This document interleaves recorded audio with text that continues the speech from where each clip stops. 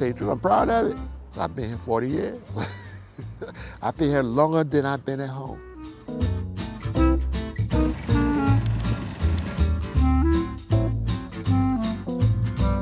My name is Kelvin Sandford, born and raised Detroit, Michigan.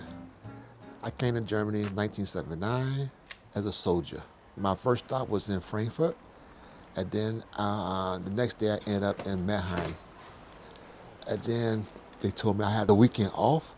And me and my friend, we want to go downtown somewhere. So we went to the water tower, got out the water tower, and we stayed till Monday morning at downtown Mannheim. Just looking around, seeing how everything is, see where the party's at, see what the people do, and we had a good time. And then every weekend, it was like that.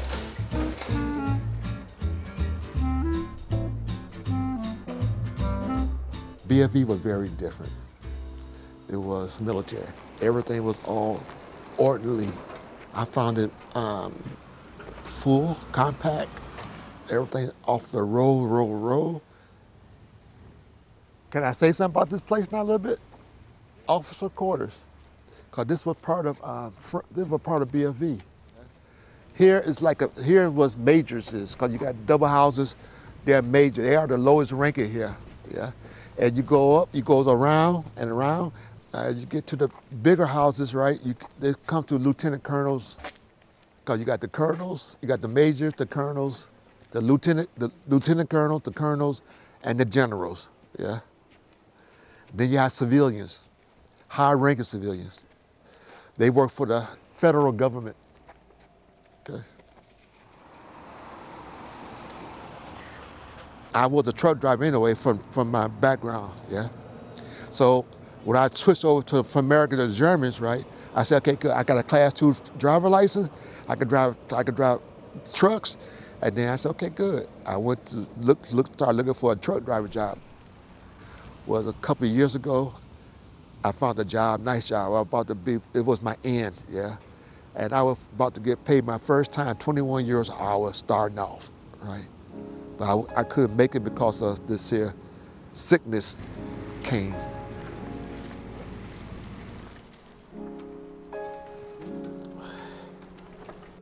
ALS, lateral sclerosis, something like this here, lateral sclerosis for the nerves and the muscles. If anybody knows Stephen Hawking or Lou Gehrig, he was a famous baseball player. He died from this here thing. This krankheit does close your body down, shut your body completely down. You can end up in the bed, not swallowing, not eating. When this becomes, then you end up in the hospital, intensive care. Where it comes from, how you get it, nobody knows. How you get rid of it, nobody knows. They say for me doing what I'm doing, living alone in this house, supporting myself the best way I can, they say I'm doing well. I go out every day. I can't do everything like that, but I try to do it. If I run out of toothpaste today, tomorrow I'll go there and give me some toothpaste tomorrow. That's how I live. And when the day comes, I can't come out, then that's a problem. That's a problem. But till then, I'm okay. After I got off the military, I lived in Neckarstadt for almost 40 years, till I moved here 2 years ago. The streets ain't never changed. I noticed that. The streets ain't never changed. It's always the same. It's the same. So it's still in my mind how I go about in this area, right? I think what they're doing here is great for Mannheim, for sure, and that is more lively, I think. It's more people coming together from different countries, different nations and stuff, which is also a good sign. And you see kids rolling around happy. It's like a born again.